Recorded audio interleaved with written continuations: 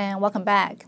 Yesterday, we reported that air pollution in China could have contributed to 1.2 million deaths in 2010. Now, the head of Beijing's Environmental Bureau says the city's pollution is getting worse. 2 of the 3 most closely watched pollutants in Beijing have increased in the first 3 months since last year. 2 major air pollutants in China's capital city are up 30% in the last 3 months compared to this time last year. That is according to Chen Tian, the chief of Beijing's Environmental Bureau.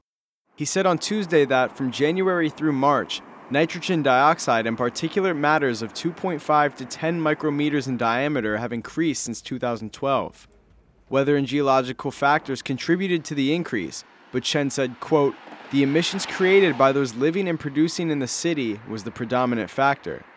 Last month, Beijing authorities vowed to decrease the city's pollution by 2% in 2013.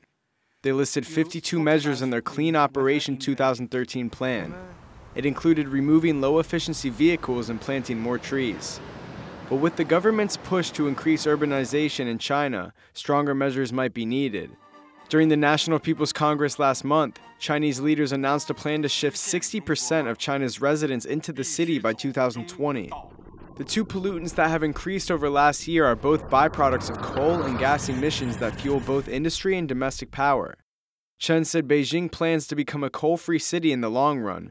However, entrenched interests have made it hard to change China's coal use in the past.